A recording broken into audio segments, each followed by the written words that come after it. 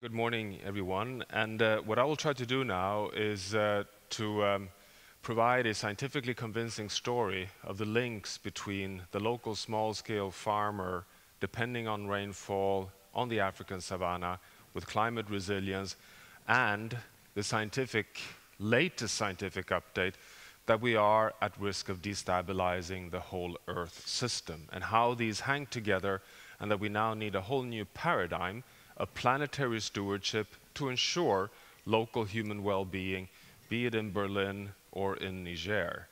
Now, we know that over the last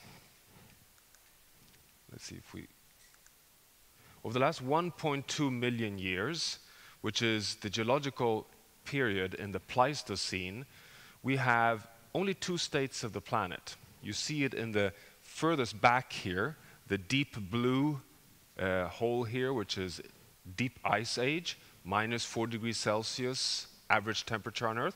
And then you see the little cup there, which is what we call interglacials. Short warm periods, we've had 6 to 8 of those, where temperatures go up to maximum +2 degrees Celsius warming on Earth. Over the last 12,000 years, we've been in such an interglacial. It's called the Holocene. It is what I would call the Garden of Eden for humanity. It is actually when we left the last ice age, and the first thing we did was the most important invention of all inventions. We domesticated animals and plants. We became farmers. We developed sedentary communities, which was the takeoff point for innovation and evolution towards the modern world as we know it. That's the Holocene in the beginning. Then time goes on, and we have over the last 8,000 years followed a journey of persistent unsustainability, which has made the planet slide out of this safe little cup into a very slippery zone where we today do not know where we're heading, and that we for the first time scientifically can say that we are approaching a point where we are at risk of irreversibly sliding into self-reinforcing pathway that can take us for the first time to a third state of the planet, which we've called the hothouse Earth, the high Zeit planet, a place that we have seen in the past for roughly 5 million years ago, when the planet was in a completely different state. That's the drama. That's the drumbeat of where we are, that we in this generation, living on Earth right now, are at risk of pushing the planet across thresholds that could irreversibly take us to a point where we have very little likelihood of being able to deliver human well-being to any one of us as humanity on Earth. Now, this is supported very strongly by the two most important scientific reports in all time, I would argue. The first one is the IPBES, the Intergovernmental Platform on Biodiversity and Ecosystems, that launched its second global assessment on ecosystems and biodiversity just a few months back this spring. And of course, the IPCC 1.5 degrees Celsius report of end of 2018, showing that the Paris Agreement, which is the legally binding climate agreement to stay well below 2 and aiming for 1.5, was not a choice of some kind of socioeconomic arbitrary numbers. Oh no, 1.5 is a biophysically hardwired number in the Earth system. Go beyond 1.5 and we risk losing very many of the life support systems that we depend on for food and livelihoods. The IPBES report, I'm sure you've read in media, shows that we are in the 6th mass extinction of species. We are actually at risk of losing 1 million of the 8 million known species on Earth. We've actually lost, since 1970, 60% of the vertebrate species on Earth. We are on a sliding path that in itself would undermine ecological functions in ecosystems. Now, just a few weeks back, you had the IPCC land report, which is fundamental for everything that we've been describing just here on food and security for the future. The first report that really shows that climate change, land management, and human well-being are so tightly interconnected. And just a very important reminder that we are today at 1.1 degrees Celsius warming, which is shown in this black curve here, but on land, on terrestrial ecosystem where we live, the temperatures are actually already at 1.5 degrees Celsius warming. So it's just thanks to the slightly lower temperature in the polar regions and in the oceans that we have 1.1 degrees Celsius. The little unpedagogic graph to the right there is just the data showing that land management and thereby food systems today are the source of 23% of greenhouse gas emissions. So not only do we depend on food, food is also the single largest source of greenhouse gas emissions because of the unsustainable production systems we have today. So not only do we have a challenge of, so to say, meeting the challenges of bridging malnutrition, rising populations from 7.6 to 10 billion people in the next 30 years, we also need a transformation from an unsustainable to a sustainable food system in the future, just as a way of reaching the Paris Agreement. The risk patterns are very serious. This is the famous red embers diagram in the land report, showing in dark red high risk, yellow low risk.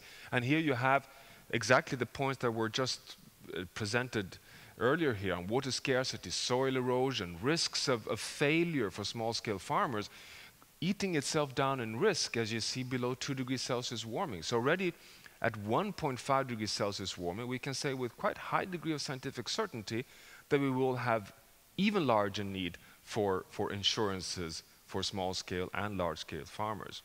What is it that has taken us to this point? And here are the 3 key insights and evidence pieces, I would argue, are the foundation behind the journey we've seen so far.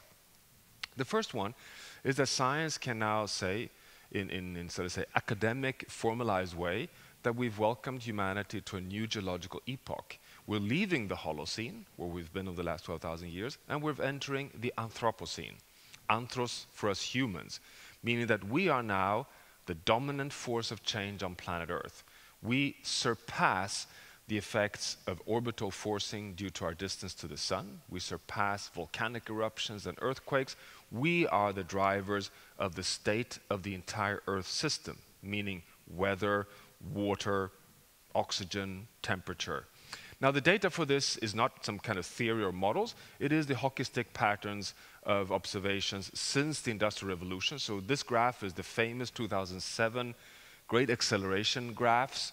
From 1750 up until today, the purpose is not for you to read the graphs, you just look at the pattern.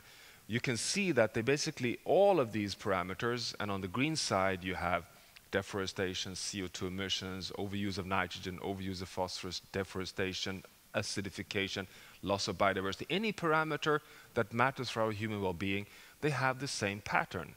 They follow a pattern which goes as follows if you put them on the same graph. On the x-axis here, from 1750 until today.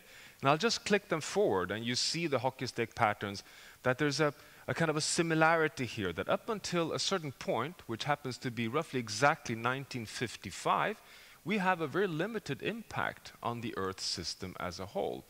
In fact, we have problems, but we are still following a quite linear, incremental journey of negative impacts. Then in 1950, we put in the big full gear of exponential rise in pressures. We're 3 billion people on Earth. We're 10 years after the Second World War. We put in the high gear of the industrial metabolism. Things go to scale in a way that we've never seen before. And off we go into this exponential rise. And science has then now concluded we enter the Anthropocene in the 1950s. Now, that is a very important insight. But I would argue there's an even deeper insight, which is the one that we really need to understand, which is that we entered the Anthropocene in the 1950s. Off we go in the exponential rise of unsustainable pressures. We continue deforesting, overfishing, emitting greenhouse gases, eroding soil, expanding agriculture, chemical pollution, microplastics. But how does the Earth system respond? Well, it doesn't send any invoices back. It's quite interesting how it absorbs and buffers. It has so much resilience. There's so much atmosphere out there. There's so much fish in the oceans. There's so much rainforest. There's so much ice. There's so much capacity in the system. So we move into the 1970s, even into the 1980s. The first warnings come, by the way, in the 1980s with the ozone hole, you remember, with the Montreal Protocol, and the threat of actually making the Earth system uninhabitable because of us causing the CFC, the Freon-caused ozone hole. But for the rest, it's quite stable. But we have now more and more evidence, it's still an hypothesis, that roughly 1990 is the point where we hit the ceiling, where the resilience of the Earth system has come to the end of the road, that we've filled up all the space. We have lost too much rainforest, too much biodiversity. We've passed 350 ppm in greenhouse gas CO2 concentration in the atmosphere. We see acceleration of ice melt in the Arctic. We see collapse of the Baltic. We see collapse of cod fisheries in Newfoundland. We start seeing the drought frequencies increasing. There are, for the first time, the scientific publications of worrying signs. And it seems as if it's the last 25 years we are in this saturation point. And 25 years after this, we come to 2015 and we sign the Paris Agreement, we sign the Sustainable Development Goals. It's like we need one generation to really get, as we say in Swedish, polletterna trilla ner, how do you say that in English? To get the understanding to sink in properly. And this is what may have happened now, that we are seeing the turning point because we've been in a saturation point for such a long time. There's an Anthropocene working group which has been working on the evidence behind this, showing that the Holocene is really what I would call a Garden of Eden, and how we're now moving in a very dangerous direction, potentially pushing the whole Earth system away from this stable state. So that is insight one. Welcome to the Anthropocene, and not only that, we're quite deep into the Anthropocene.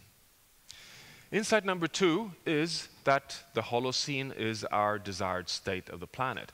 We have so much evidence of this. I'll just show you one graph. This is ice data from Greenland.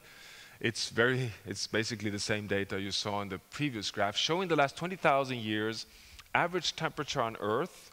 0 is the average 14.5 degrees Celsius temperature in the pre-industrial estimates from 1850, but it's a temperature variation from 1950. So it's basically before we start the fossil fuel burning journey. You see how we leave the last ice age, we enter the Holocene period, and how we've started to raise temperature just over the last 150 years. This is the evidence that gives us a reference point of the desired state of the planet. So insight number two is we depend on the Holocene for our ability to support the modern world as we know it. This is the drama, and we have so much evidence to support this that have come out just recently. This is a paper that came out just last year. This is a very messy graph. Personally, I love it because it's the first time anyone has attempted to put 60 million years on one graph. So the x-axis here is 60 million years. It's a bit logarithmic, that's why it's a bit messy. On the y-axis, you have average temperature on Earth. What you should check out here is just the yellow part here is the Garden of Eden, the 12,000 years of extraordinary stability. Look at that. It's like a plus minus 1 degree Celsius journey.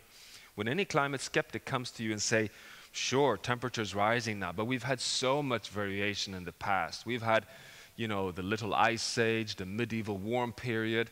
We in the Nordic always hear that Vikings grew grapes on Greenland in the 1200s. Well, that's true, within plus minus 1. Within plus minus 1, we've had a lot of variation. Now then you have the Milankovitch cycles back 1 million years, the up and down, and then you have the Earth system further back in time. To the furthest right, you have the IPCC trajectories. You see 2100 up there, which is roughly at 4 degrees Celsius warming, which is the black line there. That's business as usual. That's where we're moving towards, 4 degrees Celsius warming by the end of this century. But look at this. If we draw that line back in history, how long time back would we wind the climate clock because of our business as usual? Well, it's not like 1 million years.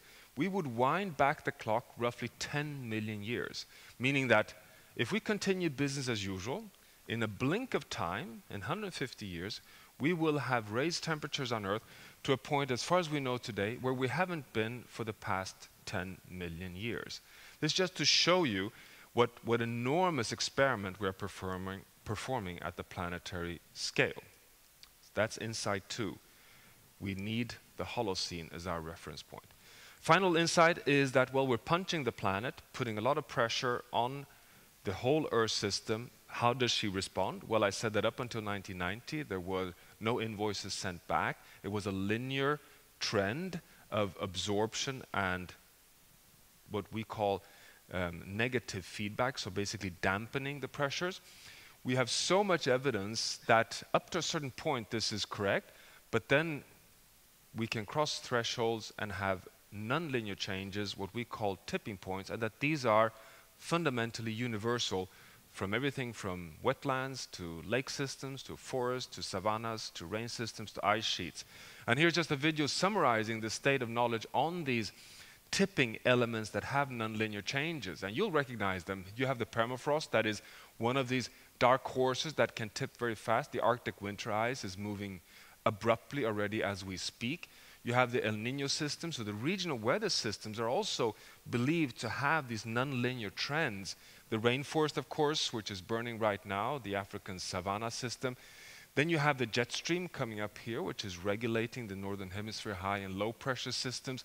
A whole set of systems that we now understand are interconnected and regulate the state of the planet, which have this nonlinear behavior.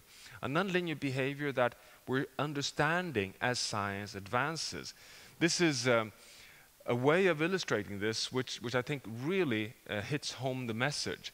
As you know, the IPCC, the Intergovernmental Panel on Climate Change, the United Nations Intergovernmental Panel on Climate Change, has come out every 5th year with its assessments. It is the most authoritative assessment of our knowledge on climate change. If there's any critique against the IPCC, it is that it tends to underestimate risks. Why? Well, it's because it's over 3,000 scientists trying to come with a minimum common denominator.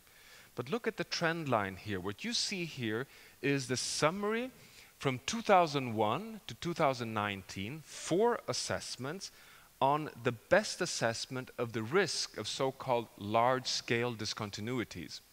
To put it in simple language, disaster. Okay? The big things we don't want to happen. That we irreversibly trigger a loss of the Greenland ice sheet. That we irreversibly have collapse of coral reefs. That we irreversibly knock over the Amazon rainforest. Risk of big systems irreversibly changing. In 2001, the best assessment we had was that this could happen in red at roughly 4 or 5 degrees Celsius warming. The 10 million year point. I mean, really low risk. Then came, in 2007, the AR4, and the risk had gone down to, 4 degrees roughly. And then came the AR5 in 2013, and the risk was down to something like 2-3 degrees. And then we have the 1.5 report, which brings it down to 2 degrees. So the more we learn about how the planet works, the more reason there is for concern with triggering large-scale changes. We passed on the following graph to Patricia Espinosa and the United Nations Framework Convention, which summarizes this as well. This has gone to the climate negotiators. You recognize now the Garden of Eden graph, leaving the last ice age, entering this extraordinarily stable phase of the last 12,000 years, average temperature again on the y-axis. This is the Paris Agreement. This is staying below 2 and aiming for 1.5. Slight reminder that even if we succeed with Paris, it's outside of the stable Garden of Eden state. This is where we're heading. We're moving towards the 4 degrees, as I mentioned earlier. But here we have the tipping point risks from the latest science. And what you see here is the uncertainty range in science. There will always be uncertainty. But what's worrying is, look at all these systems here that what I call dip into Paris, which means that according to the latest scientific knowledge, we are at risk of triggering nonlinear changes, tipping points, already at 2 degrees Celsius warming for the West Antarctic ice shelf. In fact, it's not published yet, but in the scientific community, there is more and more signals that we have already crossed the tipping point on the West Antarctic ice shelf. This means 3 meters sea level rise, already committed. It will take perhaps 400 years or 500 years for it to melt, but it would be irreversible. But look then for Greenland, the same. The Arctic summer sea ice, alpine glaciers, they all have a risk at 2 degrees Celsius. And look at coral reefs. The entire uncertainty range is within Paris. This might mean, or I would even say has a high likelihood of meaning, that we already have the first planetary victim. Meaning that even if we succeed with Paris, we're very unlikely to ever more have tropical coral reefs on Earth for future generations, because they are, according to our knowledge today, very likely to cross tipping points even below 2. So that's the situation we're in. You put all these insights together, we're on the Anthropocene, Holocene is our reference point, tipping points are real. That takes us to the need of a planetary boundary framework. We need to know what are the scientific targets within which we can have a manageable planet, to avoid triggering these tipping points, because the window is still open to avoid it. The IPCC is clear. If we can cut emissions by half over the next decade, we can actually return back towards 1.5 degrees Celsius warming. We can come back to this green, safe operating space where we stay within the planetary boundaries. And the important with the planetary boundaries is that they are identifying the systems that regulates the state of the Earth system to stay as close as possible to the Holocene. And it's not only climate. It is, as you see, land, water, nitrogen, phosphorus, biodiversity, the systems that we depend on for the food systems. So this has been advanced as science from 2009, and you have the update in 2015. Today establishing quite firmly that if we can manage the 9 systems from climate, oceans, and stratospheric ozone, but also the biosphere systems that food systems are so closely related to, biodiversity, water, nitrogen, phosphorus, and our land systems, we stand a good chance actually of being able to have a future where we can avoid the irreversible changes I just summarized. There's a humble recognition that this science really is well-founded. This is a paper that came out, led from the Potsdam Institute actually just a few months back, showing that over the last 3 million years, temperatures on Earth have never exceeded 2 degrees, which is a humble reminder that the Earth system is a self-regulating living entity, if we put it that way. You have orbital forcing from the sun, but the biosphere, nature, responds and dampens and cools and keeps the system quite intact. We have translated the science on the journey for humanity forward into what we call the carbon law. The carbon law is inspired by Moore's law, which became, as you know, a self-regulating prophecia of a doubling of the speed of computers every 18 to 24 months, which became a self-fulfilling prophecia in the innovation in the computer industry. We think that the carbon law, which means cutting emissions by half every decade, if we do cut emissions by half every decade, at any scale, but ultimately at the global scale, of course, we can actually succeed in avoiding these most negative trends. This can be translated into one graph, actually. In gray here, you see the carbon law of the trajectory we need to follow, bending the curve in the next year, actually, but that's from the IPCC work. We can come back to how late we can wait with that bending point. And then we have to have a fossil fuel-free world economy by 2050. We reach there by cutting emissions by half every decade.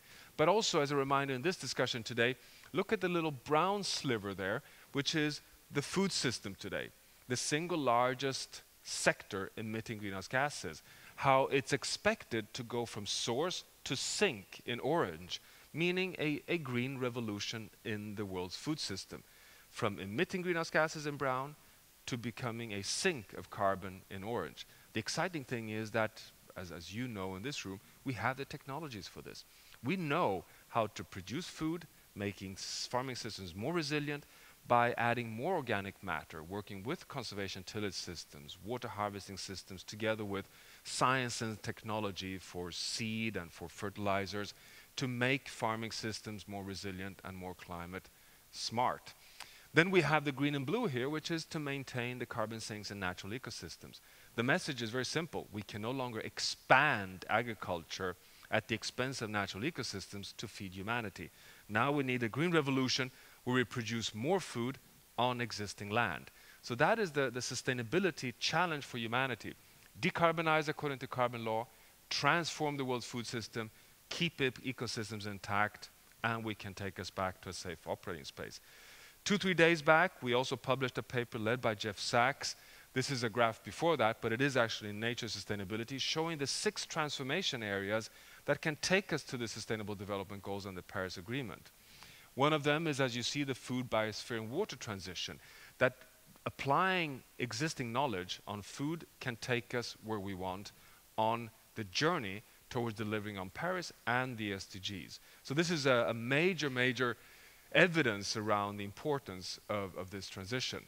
Together with Christiana Figueres, we presented the 30 solutions to cut emissions by half by 2030 to the Global Climate Action Summit in San Francisco last year. In 2 weeks' time, we're doing an update on this for the Climate Summit that Antonio Guterres is organizing in New York. We showed, I would argue very convincingly, that sector by sector by sector, we can cut emissions by half over the next decade. It's not utopia. It's actually doable.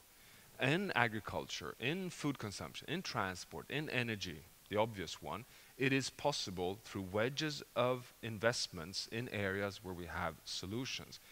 We also know that we need to define or redefine sustainability. I think it's time to now understand that we're talking about prosperity, about thriving, about equity within a stable Earth system or within planetary boundaries. We need to link the people, planet, and truly do it and start thinking at every scale. If we work on a village scale, still recognize that we are interconnected to the planetary scale. Unfortunately, we are not following that journey very well. This is a paper looking at the planetary boundary state for all countries in the world. I think it's, unfortunately, I'm coming to my end here. I just need you to have this with you all the time, that we're kind of still on the wrong path. And this just shows all the countries in the world in circles here. On the x-axis, you have the number of planetary boundaries that we are transgressing. So the further you are to the right, the worse it's going. The more we're destroying water, biodiversity, nitrogen, phosphorus, and climate. On the y-axis, you have all the sustainability or social indicators that we value so much. Here we have economic growth, human development index, life expectancy, everything that we measure as success. So the further higher up you are, the better we are performing. And of course, there you have them, the rich countries in the world. There you have the Germanys and the Swedens and the US in the world. It's just a reminder that by 2018, when this came out, we're still delivering success at the expense of the planet. Unfortunately, we haven't yet come up with the magic of how we can transition towards a success path together with the planet. There's no country up in this desired corner. This is where we want to be. We want to be successful together with the planet. So that is our big task, and the food system is central here. We came up with the Lancet report just half a year back, for the first time trying to scientifically define healthy diets from sustainable food systems. We did this with the Planetary Boundary Framework. We actually looked at the question, can we feed 10 billion people with healthy diets from sustainable food systems? This quite messy graph here is the sustainability modeling work done for that. I just want to, the key message here is that business as usual is on the top line there, showing that if we continue as today, we'll be transgressing, red meaning transgressing, all the boundaries on greenhouse gas emissions, cropland, water, nitrogen, phosphorus. But if we have a transition in the furthest lower here, where we use technology and science, where we do transition into what we call a planetary healthy diet, which is a diet that follows the latest science on health, which is reducing animal protein. It's not a vegetarian diet, but reducing and balancing, having a more diverse diet in terms of different legumes and vegetables and fruit and nuts. You can actually come back into a safe operating space. It can be done, but it requires health, reducing waste, and technology. So the Sustainable Development Goals really matter. The challenge, though, is that they have to be kept together as one framework. They cannot be, as the tendency is today, to be adopted as, you could call it like a Swedish smorgasbord. You know, you pick your goodies and your little favorite goal here and there. Oh no, if you want to work on food, you have to work on food while recognizing that Goal 6 on freshwater, Goal 13 on climate, Goal 14 on oceans, and Goal 15 on land really are fundamentally integrated with your endeavors. So much that I would say that this whole story transforms the Sustainable Development Goals into what I would call the wedding cake, which is that there are 4 Sustainable Development Goals that are non-negotiable. 6, 13, 14, 15 are the planetary boundaries: water, oceans, climate, and biodiversity. But within that, we can have thrivability, we can have prosperity, we can have very ambitious goals for humanity to succeed within a safe operating space of a stable Earth system. Science is rising to this, business is rising to this. We have the Earth Targets Initiative by the Global Environment Facility, the World Economic Forum, setting science-based targets, not only for climate anymore, but beyond climate also for the Earth system, setting targets for planetary boundaries.